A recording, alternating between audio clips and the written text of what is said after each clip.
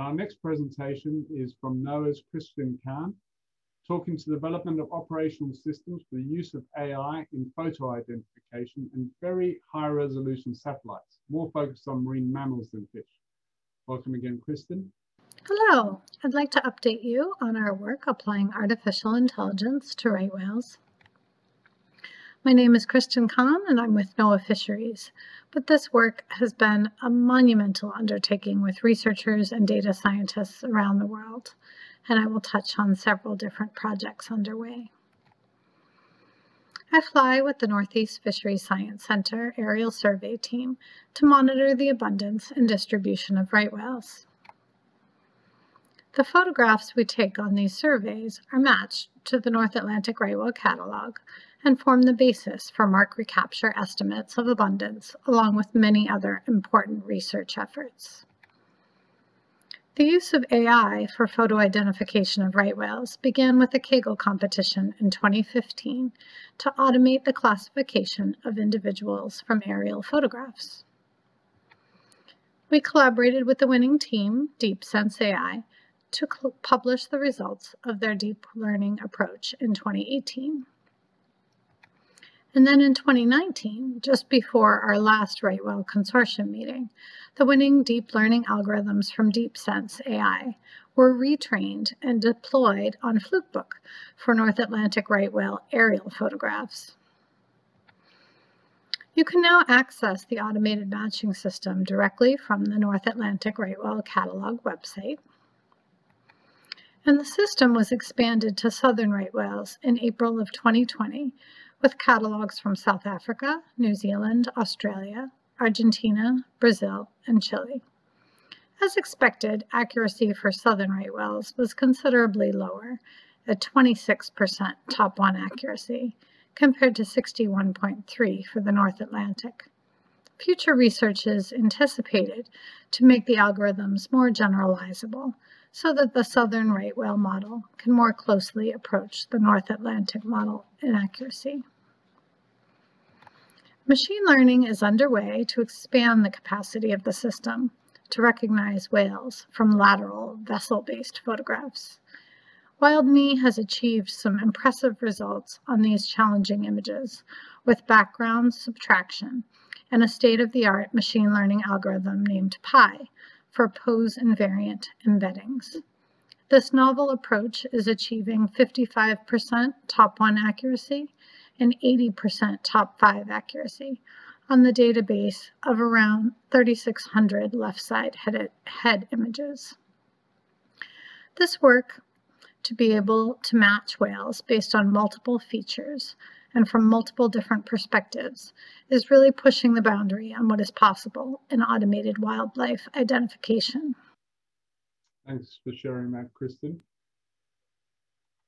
It reminds me of a paper I just read recently where they're following individual fish, Ophidians undulatus, with the kind of facial features. And these kinds of opportunities are going to hopefully start moving us really up the value chain from not just looking at what people are taking, but also at their surrounding environment. I just wondered if you've got a great story to tell about how you've managed to bring on different competitions and different community to your story. And I just wonder if you can give us some of an idea about the evolution of your discussion and how you've managed to push that forward. You know, just through the time from when it was in someone's head in a pub to where we're sitting today, where you've actually got people around the world starting to look at your system for understanding their whales and understanding your whales better. Yeah, I'd be happy to chat more about it. Thank you for having me. This definitely has been a long journey, as someone said earlier, and it really stemmed from an early vision of just having one of those days where it was a little bit frustrating trying to match individual right whales and spending hours and hours struggling with the photographs of who's who. Took a break on Facebook, was offered, hey, would you like to tag yourself in this photo? This was kind of in the early days where they first started doing that. And I was like, no, I do not need help recognizing my own face, but please help me with this right whale. And at the time I knew nothing about artificial intelligence or deep learning and didn't really even know it was possible, but I started to think, clearly this is possible in human facial recognition. Clearly the technology is there. It's just a matter of me finding a way to harness that technology for my particular scientific application. And so really just a lot of communication and networking eventually led me to another scientist at a conference who suggested this data science competition route as a way to get a lot of different talent applied to my particular problem. Which was fantastic because I had data scientists from around the world, as many of them as there are of right whales, trying all different kinds of approaches to see what would work. And at the time, we knew that we could find a way to identify, here's the whale in the photograph, but to really match to the specific, unique individual whale was a real challenge. And in some ways, I think excited the data science community. They were happy to work on it. And so we got a lot of interest, and a lot of people really devoted a lot of time. And then this winning team was able to match North Atlantic right whales to the correct individual with 87% accuracy. And quickly became apparent that all the top winning solutions involved deep learning methods. And then to be able to package that winning algorithm into a user-friendly interface that biologists could actually use was really a significant challenge too. But again, with enough communication and networking, we landed on the partnership with WildMe and their Flukebook platform, which had really done a lot of the background infrastructure that I needed to plug these algorithms in. And so that's been a fantastic partnership, so that folks are actually able to use it with no need to understand anything about machine learning.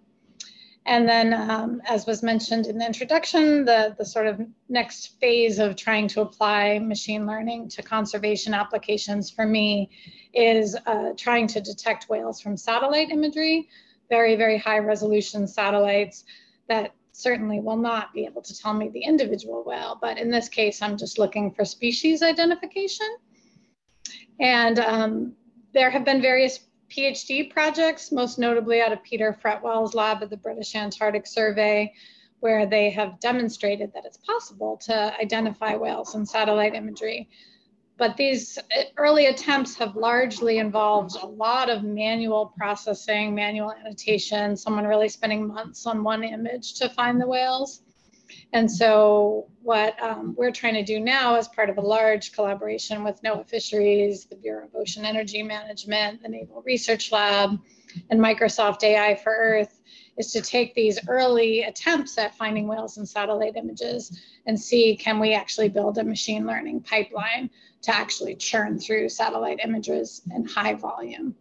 And there's a lot of challenges associated with that goal, but we are making some major progress on pursuing that. We've been collecting imagery around high density hotspots of North Atlantic right whales and the Cook Inlet beluga for about a year now. And we're starting a crowdsourced annotation campaign with the Maxar GeoHive platform to really be able to generate that large annotated data set that's needed to start to apply the machine learning. So I don't know, there's still a long road full of bumps ahead of us on that project, but we're hopeful that we might be able to do something broadly. It is interesting that you've managed to, bring in competitions. I know in Western Australia, we were bringing in the community to watch penguin videos for us and give us numbers. And if we had 3 or 4 people all saying the same number, that would allow that to work. And we were getting through there's lots of different opportunities, and it's interesting to hear your story. Matt, have you got anything to share? Yeah, it's a fantastic body of work, Christin, and obviously an extremely long journey that you've taken. And it's a kind of a fully developed body of work, really. What do you think have been the main outcomes in terms of management and conservation from all of the work that you've done?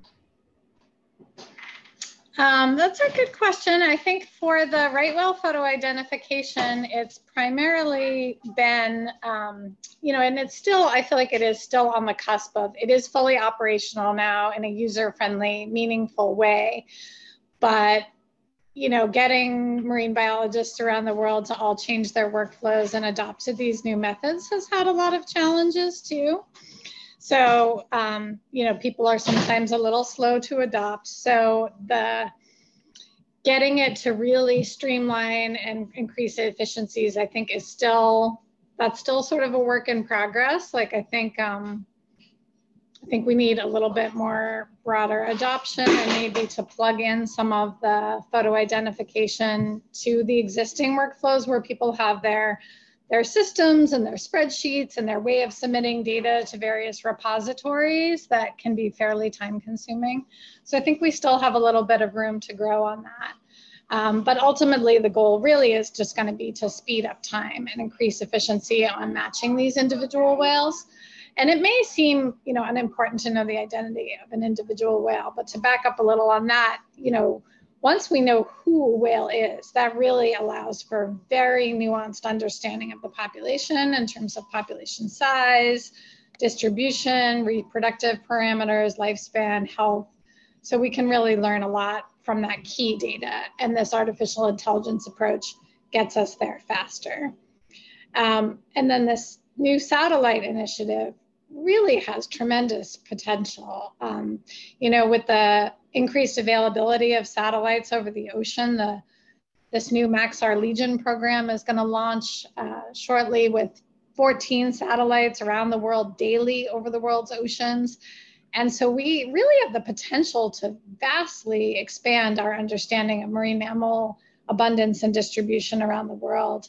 Really, these detailed vessel and aircraft surveys are only done in very small parts of the world, you know, around the coast of the US and Europe and Australia, but in the middle of the ocean or around, you know, other parts of the world that don't have the same resources, we know almost nothing about what's there. And so if we can really get some machine learning pipelines to work in connection with a fire hose of satellite imagery, really has some incredible potential, I think, for conservation.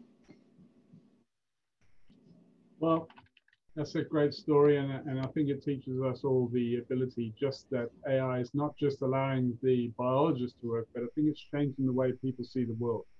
So people talk more about an individual whale than they might do about 1,000 whales going to 800. When you lose one that you know, the story changes and the political importance changes. And I think this is the ability for fisheries to get ahead of the game. If you're catching one or two charismatic species in a trawl net, and you can get a camera in there and alert people to what's happening in your trawl net, and you can let that one go, that opens up a whole nother social license to operate for the fishing industry. So that's great.